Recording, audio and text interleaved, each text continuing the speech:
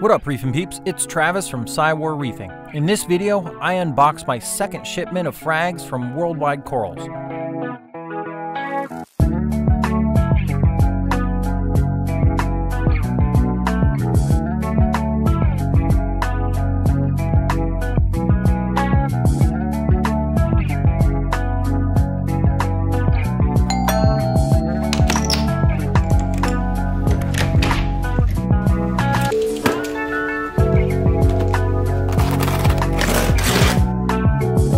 After the awesome frags in the first shipment, I can't wait to see what's in this one. First is an ad for Reefapalooza in Orlando, which I absolutely plan on attending. Next, we've got a few business cards. Then, the information sheet on what to do if there's loss.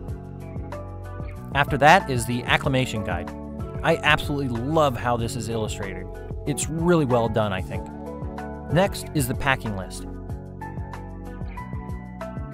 Then, a thank you card with the list of corals that were shipped. Now comes the fun part. What's in the box? First is a small bag of swag, which has a Worldwide Corals coaster, a Worldwide Corals air freshener, a Worldwide Corals sticker, a Worldwide Corals koozie, which will be great for the boat, and some Brightwell Aquatics Coral MD.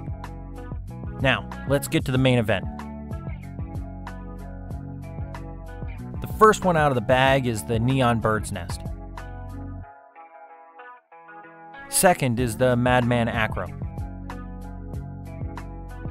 Third is the Overlord Platy. Fourth is the Superman Monty. And last is the Sunny D Zoas. Now, we've got to get these frags acclimated. So this is where I kind of screwed up. By the time I got done shooting the unboxing, it was getting late into the afternoon. I had someplace to be that night, and like a big dummy, I rushed the acclimation.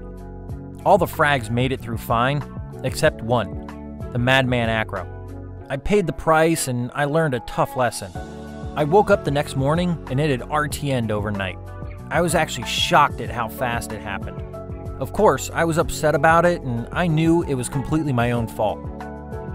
A few weeks later, my family and I were in Orlando at Disney for the weekend. On the last day, it started raining and we left the park early. On the way home, we swung by Worldwide Corals retail store, which I had never been to. I was actually surprised at how small the store was. I had this grand delusion that it was this huge warehouse full of corals, but it wasn't.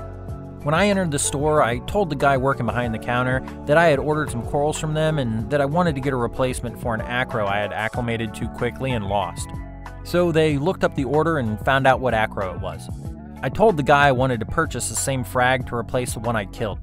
He said sure, went back, bagged it up, came back to me and said, "Here you go." I was like, "Okay, how much?" And he said, "Don't worry about it." I was like, "No, it was my fault. It didn't die in shipping. I messed up when I acclimated it." He said, "I know, don't worry about it." I was shocked. They could have easily charged me for it, and I was willing to pay. But again, just like last time, Worldwide Corals customer service was way beyond what I expected. The new frag is alive and well in my tank now, and this time I didn't rush the acclimation. In fact, all the corals are doing great.